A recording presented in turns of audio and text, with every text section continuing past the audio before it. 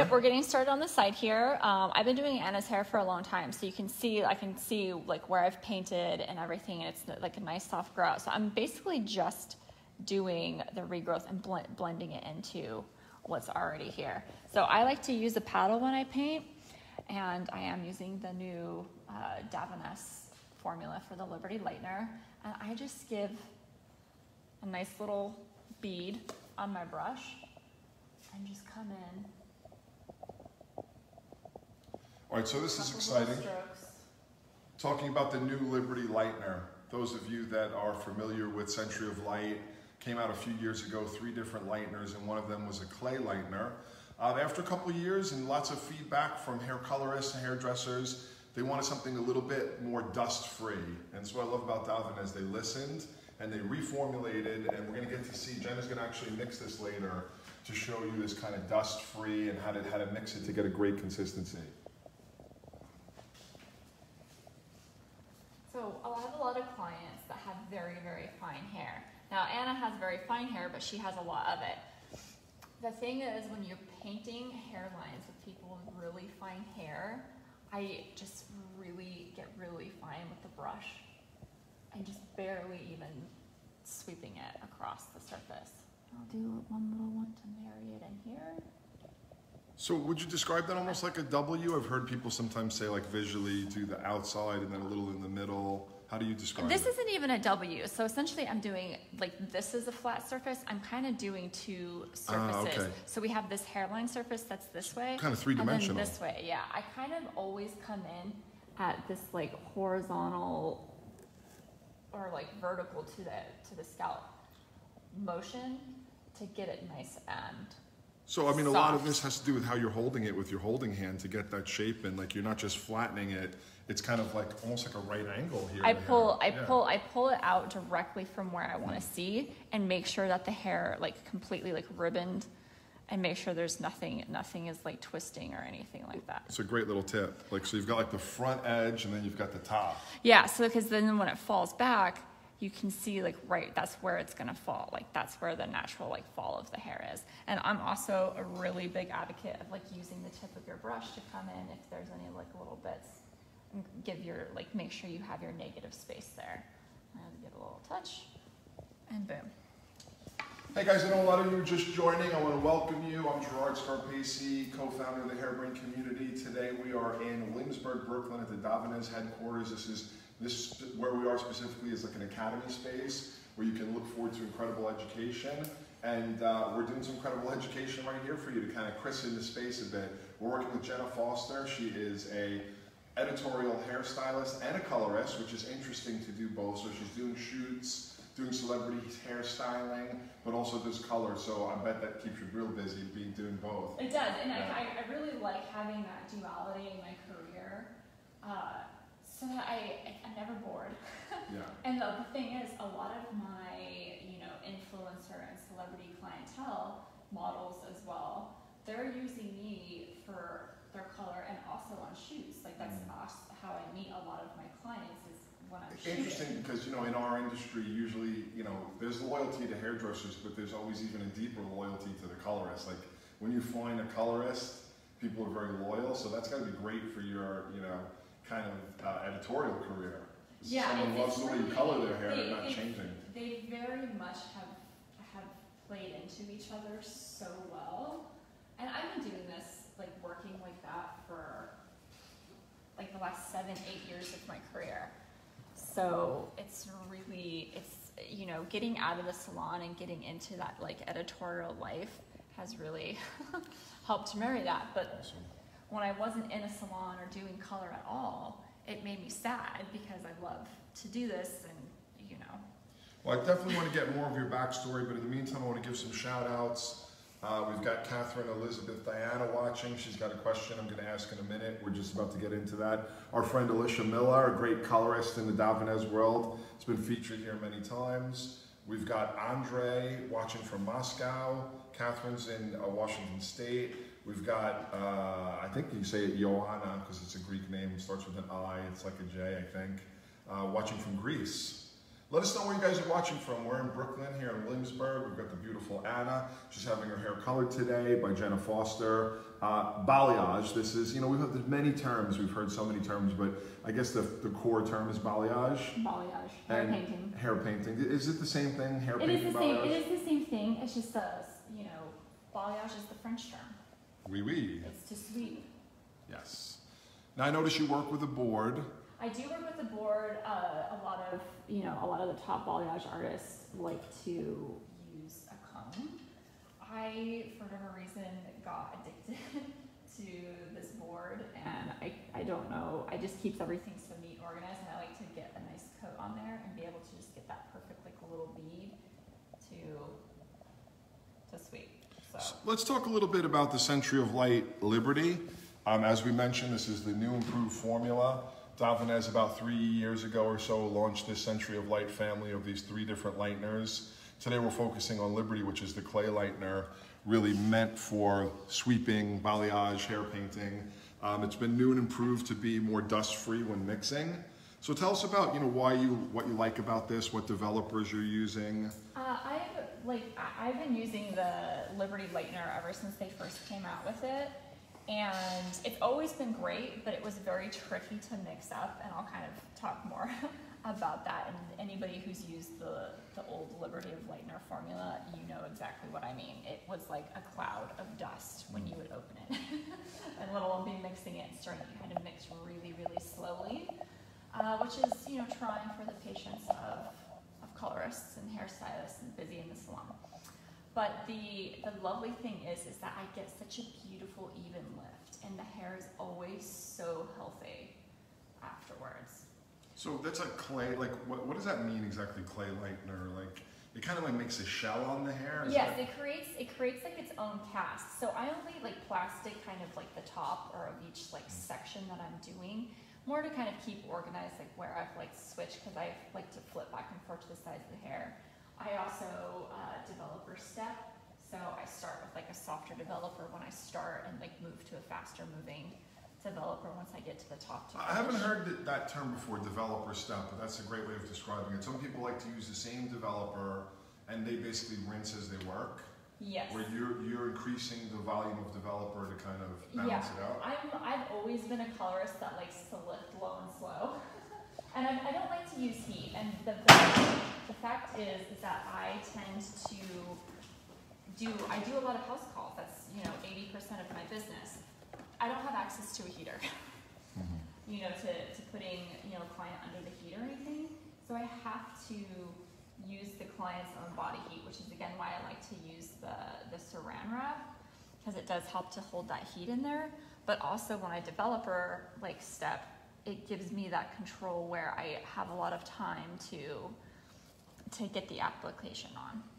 So the idea of the clay lightener, it's like it encapsulates itself, so if it touches the other hair, it doesn't rub off. Yeah, so that kind of takes the place of foil.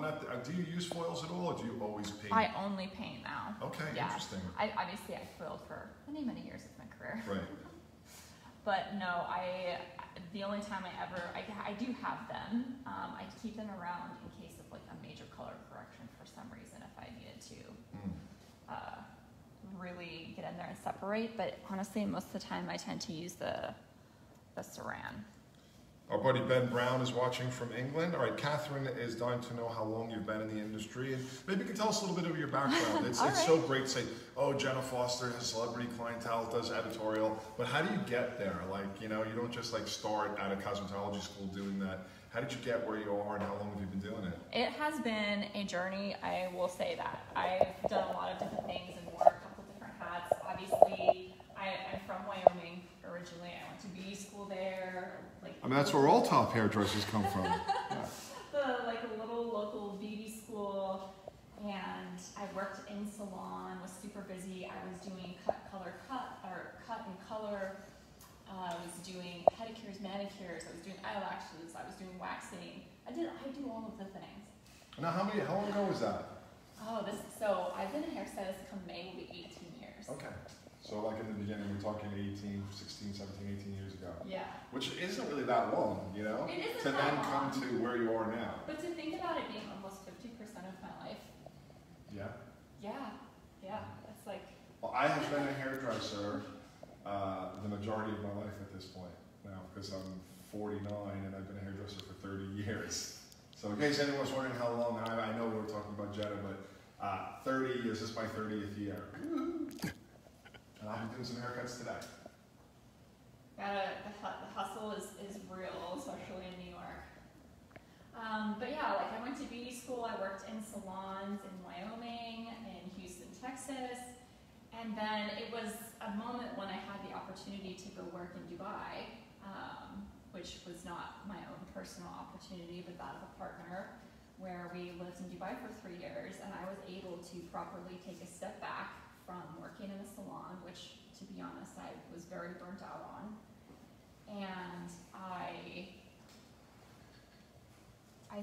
I started doing editorial work, because that's really where I'd been coming to New York a few times, starting to assist on Fashion Week shows, and had done a couple of like test shoots here, and moving to Dubai kind of gave me the opportunity and the freedom to pursue that. Well, I was on set all the time, and people were asking me where they should get their hair cut and colored. And I was like, well, me. I'll do it. The hustle is real. And so I basically set up like a color studio in my apartment, and it turned into people asking me to come to them. So that's kind of where that whole business was born, was in Dubai, and people asked me to come to them, and how that whole synergy of them feeding into each other came from. Amazing. Let's talk a little bit about technique, and then we'll get back to the story. So how important is tension? I feel like you've got like such a good even tension on the hair. Yeah, tension is the most important thing in hairstylists, in the hair world, period. Like we all learn it in beauty school. It's on the tests always. You obviously don't want to be yanking your model's hair, like, and I've had my hair colored by those people. It's like that pulls so hard. It's like you almost just want to see the skin starting to give a little bit, and get that tension in there, and I'll show you on the next section I'm going to do here. And this one, I'm like, my signature pieces, and being a balayage artist, is always making sure that these, where the hairline comes out the furthest point, these ones are always nice and bright. When you see little kids' hair, this like corner is always where it's the brightest. It's the finest hair. So again, I'm just using that super soft motion. You can see all the negative space under there, and then you just lay it. Fantastic. And then I guess the next question when you're painting the next one is saturation. Whenever we work with colorists talking about, balayage and hair painting, they talk a lot about the, how you look to know it's saturated. Because like a foil, like, okay, once everything's covered and you folded it up, but this you're actually, you're painting, like you could maybe not put enough, or you could put too much. It's area, like if it's not wet enough, it's not gonna lift. And if it's, what is it, Jack Howard in London, he has this saying where he says, if it's not white, it won't be light. And I never put that term to it before, but I was like, I love it. So if you're ever painting and you're kind of in doubt, it's like, oh, is that actually gonna get, So if you can still see the hair color through it, it's not gonna get where you need to get. Yeah, I'll kind of, as I'm doing this next one, I'll kind of like talk through. So Anna, just a lot of people saying how pretty you are. A lot of comments about beautiful model. How did you and Jenna get together? She said she's been coloring your hair for a while. You've been through a lot of different things together. Yeah, we've been through so much together. It's been 3 years since I've been going to Jenna to get my hair cut and colored, and we met through a mutual friend. So my bosses recommended her to me. They were like, Anna, please fix your hair. It's really over-processed, very bleached, wasn't She was working at a high-end retail shop. And I needed hair to match that, and Jenna was the one who fixed it up, and it was a process, but I knew that Jenna was going to get it right, and I've always trusted her with my hair. Right on. It's great to see like a real relationship. It's not just someone you met this morning and said, I'm going to color your hair for a video. Yeah, and this is what we're doing. You don't get an option. Yeah. It's like Anna was already scheduled to have her hair done this week, and so we just decided to take it upon ourselves to use her for this Hairbrain live video. All right, so when we're talking about if it's not white, it's not going to be, or if it's not white, it's not going to be light. I do this almost. I've learned this in trying to transition people from foils to balayage, where I do these, like, I get these beads on here and then just paint up. Take that very, very, so you're not getting that super stark line either. So you're saying you like start further away and then you I start usually kind of like where that regrowth like would be, you know, that like 1 inch, like kind of virgin application almost. I start and then I kind of just like go up. Well, I think you mentioned it, but I've already forgot. What developer are you starting off with? So this is actually, this is 25. I've mixed 20 and 30 developer for this. Normally with Anna, because she's so quick and easy to paint, because I've been doing her hair for a while, I slowed it down a little bit since we would be doing this. So I've added a little bit of 20 to it. But yeah, I usually start with a 20 or 30, sometimes a 25, depending on how long it's going to take me to be doing the application and how much hair they have, their natural base level. Most of my clients I've been working with, I kind of know how quickly they process. You know, I can remember, I mean, obviously Balayage has been around a long time, but let's just say 5 years ago, or let's just say 5 years ago, started to make this big commercial resurgence. I remember some people saying, you know, since it's open air, I use 100 volume, and I know 100 volume in most places is illegal, but like, what's your thoughts on that? Being that it's not I foil, don't. yeah. Like I said, I lift low and slow, and I don't use heat. Here's my thing, and I have to explain this a lot of times to clients because they don't understand either. But the thing is like you can't overlift the hair, and I get it. You don't want to have those like warm undertones. But the thing is, if you're not blasting it so that it's super raw, that's what makes it the most natural looking. Is when you're actually just like lifting it to where it would naturally be happening with the sun.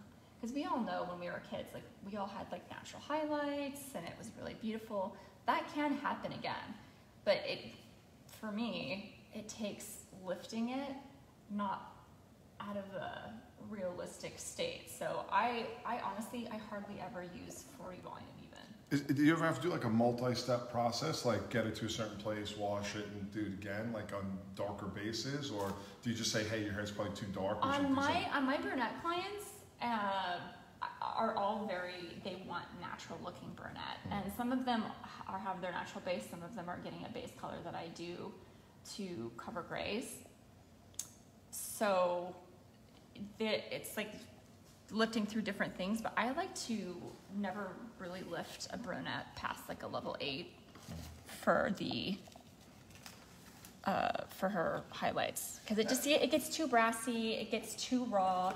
And most of my brunettes, honestly, when they come back, they barely even need gloss to do like their base color. Any advice for maybe a hairdresser out there who's challenged with explaining that? You know, because obviously sometimes clients they can be bossy or have unrealistic expectations. Unrealistic expectations, you know, for sure. And it sounds like you very much control those expectations in a very professional way, which we should do as professionals, because if we're doing things that are bad for people's hair, it's not exactly good. I'm gonna switch. They might want it, but that doesn't mean they should have it. Yes, it's a very, very real thing and very real conversation that I've had to master over the last 17, almost 18 years. Just be real with them. Like even if they're a new client, because honestly most of these conversations are ones that I'm having with clients who are new to me, this is what's been happening and why you always feel like you're brassy. It's not even that you're brassy, it's that you've been overlifted, and the toner, like the constant of putting ashy toners on it, has made it muddy. Well, you know, I have to give a shout out here, Jenna. What you're doing is so interesting to people that you have one of the largest viewerships that we've had in a very long time. Oh, really? Yay! Not to put too much pressure on you, but you have over 1,000 people. I love it. No, I love an audience. Watching you live. Usually I have my clients' kids as an audience. Well, now you've got 1,000 They're in my face. They're like, what? All over the world. Guys, let us thank you for being here with us on a Saturday. Jenna has such a busy schedule that we had to do it on the weekend. So this is just part one. Here's the best part. If you're all loving this, you come back tomorrow, you're gonna see Anna's finished look, and then Jenna's gonna show you some of her editorial styling, braiding. We all love braids, and braids can be just such a great go-to option with people, especially with longer hair when you want to change, something fun, but you don't want to cut off all your hair. So we're going to see some fun braiding tomorrow. Let us know where you're watching from. We're in Brooklyn, New York at the Davenez headquarters. You can see by the beautiful display of some of those beautiful products in the industry. I think that makes a big difference. I always say, you want to upgrade for your salon, make sure you have products that look cool. It's like the artwork on the wall. She's working today with the newly reformulated Liberty, which is from the Century of Light bleach line, the Lightener line. There are 3 different lighteners in this. There's an oil lightener and 2 different powders, one for kind of highlighting and on scalp, and then one for painting. This has been reformulated because hairdressers said, you know what, it's a little too powdery. You get a little bit of a cloud when mixing.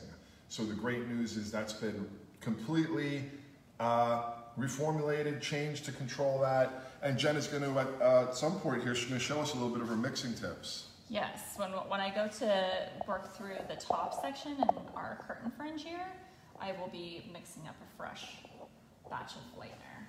I usually will have like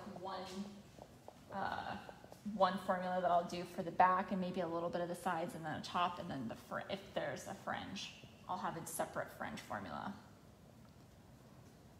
And again, I do that just for timing, and again, I like to lift low and slow, let it just go to where it's gonna go.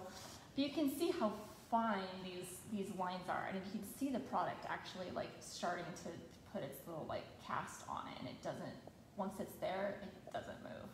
Can you talk a little bit about your choice of tint brush? There's so many out there, and we see, I've seen people use paint brushes, like literally. It looks like you're using kind of a traditional, I think it's a Davenez brush.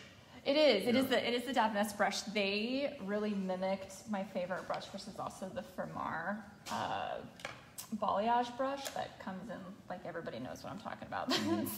It's the 3-pack. We saw it at hairbrain.pro. Yes, I also, but the Davenez brush it's literally basically the same. It's a slightly softer bristle.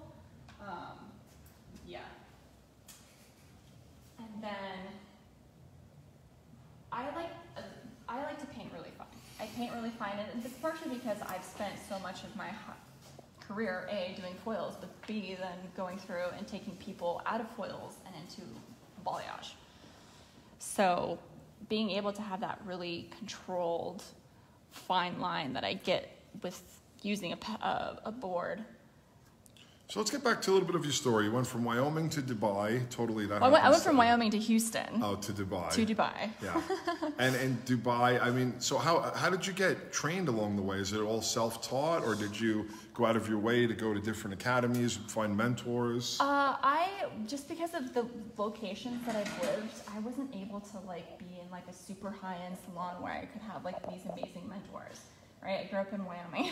Like there was a lot self-taught. But before I even graduated beauty school, I did Redken's hair color certification. I come from a Redken background, but great, very reputable, great place to start. Yeah, it was so easy, and I learned so much about color theory and negative space and highlights and all of the amazing teachers that I've had at the their academy and everything. But it was really balayage. I was self-taught because about the time that balayage really blew up was when I moved to Dubai. So it was me watching a lot of these Instagram videos like we're doing right now. That kind of is how I learned how to paint. I was already painting really softly into foils anyway. So I already have that hand, and I was an artist as a kid. I loved watercolors and sketching and blending. So I already have that. It's kind of like a feathery. That lightness of hand. It's kind of like a Bob Ross. You know, I've always felt like whenever I've worked, because I don't do color, I specialize in cutting, and I do a lot of razor cutting, and I've always felt like balayage done the way that you're doing reminds me very much of razor cutting, because like the holding hand has to be very taut, very organized. And then the hand that's cutting or coloring has to be like a butterfly, really light. Because if they're both aggressive, forget it. Or if the holding hand is like messy, forget it. So yeah, well, especially because I do so much of this where I kind of am painting two sides, where I paint the front, and I'm also like painting on top, and I like to like go through and like make sure there's a little bit of that negative space. in there so that it grows out nice and soft, that you can't go too far. And especially when you have this fine texture of hair, it's absolutely paramount of importance that you're not pressing too hard with your paintbrush. So obviously you're doing a bit of a retouch. Anna's your client. You've done her hair before. So like visually you kind of look at where it's grown out to. I don't know if you guys are able to see this on camera, and I'll put my glove back here so you can kind of see. You can see where the regrowth is, right? Mm-hmm, totally. Yeah. All right. So typically what I like to do, and this is regardless if I'm touching at my own color or somebody else's, like with a new client, I like to hold my fingers, like ribbon the section and hold it right where the color starts. So that way I'm not going too far into it, and then that way I can kind of blend it in. And you've seen me doing this where I kind of like take my finger and just, so that we're not getting too much saturation on what's already been lightened, but it will blend into it. So again, just holding it like right there. And Anna's really great. She weirdly doesn't have a lot of baby hair. She weirdly doesn't have a lot of baby hairs growing around her face. So she's a very easy client to paint. But sometimes with these face ones, I kind of will pull it forward a little bit. And get, so Dax can get in front of you. And get like this, so that if you do have a client that has all those little baby hairs, you can kind of like get in there. But for the most part, I just pull it right where your fingers are, or where the regrowth starts. And then kind of swoop these. What if you do get started and like you get a little too like blotchy right at front? Like, is there a way to kind of work your way back? So that's where I was saying, like use your. Oh, okay. And just kind of create that negative space. Just make sure the tip of, I usually have like a little wet towel. I have one in the drawer here, where I can kind of like clean the tip. Clean the tip, and you can just come back through. And just lightly get in there.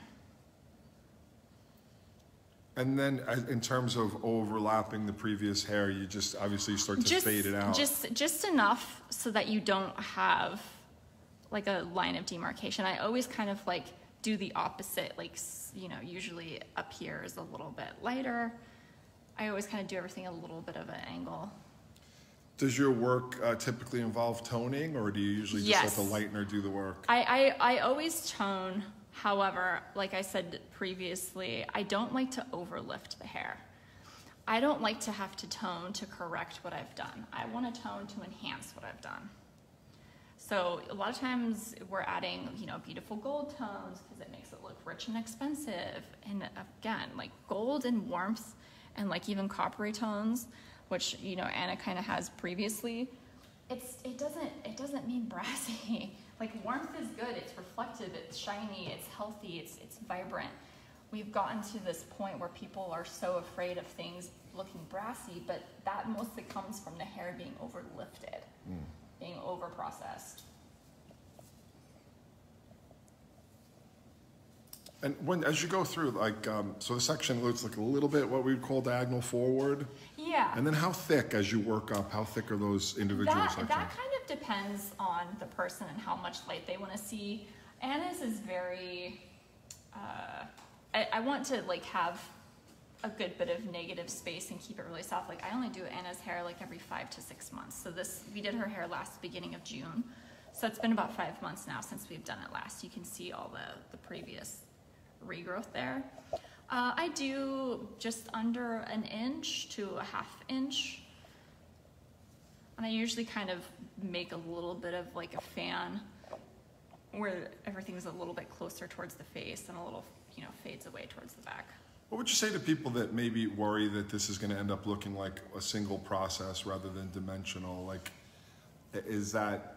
Well, the whole point of thinking, balayage, oh, like I have to weave so that I have, like, you know, dimension. How does it get dimension? Well, if you can kind of see, that's the great thing about the balayage is like there's so much creativity that can happen with the balayage.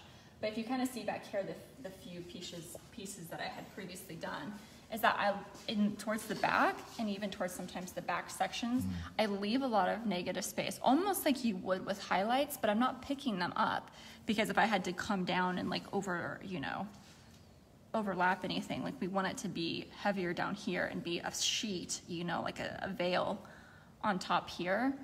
But I kind of always do a little bit of this, and you'll see it again. I'll demo it. So would you say most people tend to want to be a little bit brighter towards the face and then more dimension towards the crown? Exactly. Yeah. Again, it kind of just goes back to where hair lightens naturally. Yeah. That when you watch like little kids, how their hair naturally lightens. So again, getting that bead in there, and I'm coming in and almost like you would with foils.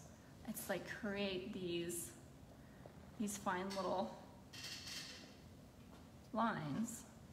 Well, I think that's why it ends up looking more natural, because I mean nobody has chunky hair color naturally. You know, it's like it's not like an inch of one color next to an inch of another color. That just doesn't happen. It's always mingled. It's always mingled and super soft. And I kind of always like to work on the shape of the head and diagonals to create that movement. But I like to do these veils of color.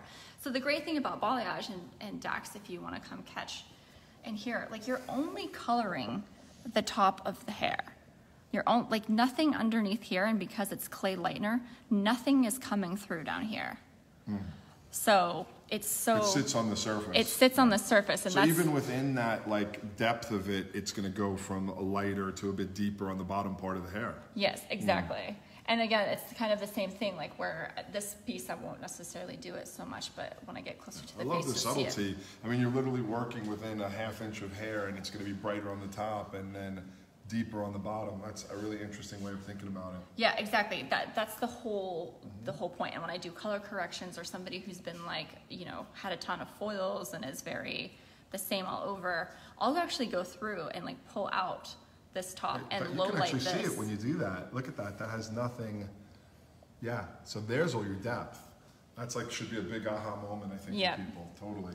That's your depth. Yeah, it's not like left to right, it's like top to bottom. And this is, Anna likes to be, you know, that kind of like baby blonde placement. I have clients that really, especially brunette clients, that really kind of want that very much that accent effect. And what I'll do is I'll actually like step where it's higher up here. I'll do it on the next section. I'll demo that on the next section, actually. Let's talk about your sectioning. You kind of have a triangle in the front here, and then you've got it sectioned off at the crown, and you've got these two major panels on either side. Is that fairly typical? That's kind of typical. I'll say it's kind of typical. The reason why I have this front section is because she's got the curtain fringe. And so when anybody's got a fringe, I always section the fringe off separately. So that is why that is. Janice McQueen is wondering if you can confirm the thickness of your subsections. Are they about a ½ inch, a ½ inch? These ones are probably 3/4 of an inch. But it's kind of like the thickness of my sections varies on the density of hair, how blonde the client wants to be. So thicker hair, thicker sections, or thicker hair, thinner sections? Depends. Sometimes thicker hair has to have thinner sections if they want to be more light. Blonde, right. And if you want to have more of that negative space. So it's like X, Y, Z plus equals this. It's not exactly. just 1 and 1 equals 2. There's a lot of factors. Yeah, there's so many factors, and this is where, you know, like seriously guys, I've never actually had a balayage class. Some of the people who I love to watch most it's so varied because everybody has such great little watching people paint, and it's great, and this is what I do miss about working in a salon, is not seeing how everybody does things just that little bit differently. Well, that's why we have things like Hairbrain Live, so you can see all different hairdressers from all over the world and, you know, constantly be exposed to different people. Exactly. Karima is wondering if you could do this with a high lift tint instead of a bleach. You've ever painted? I have. Yeah. Okay. I do like to talk about this. It's more difficult because you really have to have great control over your product. I have some brunette clients who lift insanely easy, and they want just that most subtle. Sometimes I'll even like vary it with like a 10 volume and a lightener. But you have to have really good control over your color because the color is wet. It doesn't get that hard shell the way that a clay lightener will, or even any lightener will kind of like turn to powder again, whereas color is color. So you have to have really, really good control over your product. And again, even when I do paint with color, which is not very often, it has to be super, super fine, and I really don't press hard at all. Like, you really just want to skim that top. So I want to thank all of our viewers. If you're just joining us, I'll let you know we're with Jenna Foster. Jenna is editorial, celebrity stylist, and colorist. This is part 1 of 2. We haven't really ever done this before, believe it or not. We're gonna have the same model get colored today, and she's gonna come back tomorrow, and Jenna's gonna show us the color and actually style the hair, showing us some braids. So we get to see this really multi-dimensional artist showing us color and styling. We're here at the Davenez headquarters. You can see a little bit, there's a space here within the headquarters here in Brooklyn, Williamsburg, Brooklyn, dedicated to education. We'll be using it for Facebook Lives. Davenez will be using it for some classes. I want to get in here and do some classes myself. So it's a fantastic new resource here. I want to thank Davenez for the ongoing support of Hairbrain. It's because of a brand like Davenez that we're able to bring you great people like Jenna. I want you guys to know Jenna doesn't work for Davenez. She's not an employee. She's a hairdresser who chooses to use the product and has a great relationship. And they asked her, would you like to come in and work with Hairbrain? So this is completely unlike, this isn't just like someone who works for the company doing their job and talking about it. She chooses this. And I wanted to ask you that, like, why do you choose Davenez? You could work with anything. Yes, and to be fair, I have not worked with a ton of color brands. Like I mentioned before, like I was with Redken for, half my career. And now I've been with Davenez for the second half. I chose Davenez because they were really like budding in the Middle East, actually. This is when you were in Dubai. This is when I was in Dubai, is when I learned about Davenez. And because their Redken isn't there. Interesting. There was a few styling products. There was quite a bit of L'Oreal, but I had to, go outside of my comfort zone and learn something new. I'd also got more into health and wellness and been practicing yoga for many years. So I wanted to find a brand that was a little more naturally plant-based, had a little bit cleaner products, all of that type of nature. And when I read and heard about Davenez, I was like, this is it. And pretty much instantly made that relationship with Davenez Middle East and turned into Davenez North America and was traveling around doing education with styling. And this is the first color education that I've got to do with Davenez, which I'm really excited about because I've been using their color for almost 8 years now. Well, you're doing a fantastic job, and you've got lots of people saying, how much they're enjoying this and that it's a great lesson. And again, just for myself, I've had a very long relationship with Davenez, and touching on what you said there, the key phrase at Davenez is sustainable beauty. So it goes beyond just making products that work. They have to really make the world a better place. So much so that Davenez has become what's called a B Corporation, which is something that only happens for certain businesses. Which I love. Honestly, my clients love that I can talk about this. I have a lot of clients who work for clean brands, sometimes clean beauty brands, and are wellness, gurus on Instagram and such. And it's so important for them that I'm using these super clean products to... Yeah, well, Davenez is certified that way as a B Corporation. It means that all of the things that they do not only help to drive profit and make for a great business, but are making the world a better place. And this is an intense certification that people go through. So again, always just grateful to work with such a great organization that brings great products, great ethics to the industry, and great education like we're having here today. And I like to just kind of put plastic on top of a section when I move on to a new moment. So I'm going to come back over to the other side, finish up this other top piece. We'll do this one, and then we're going to move on to our fringe. Okay, so the back was pre-done. We've done each temple, really delicate. You can actually see it here, developing beautifully. Yeah, this is, again, it's also the really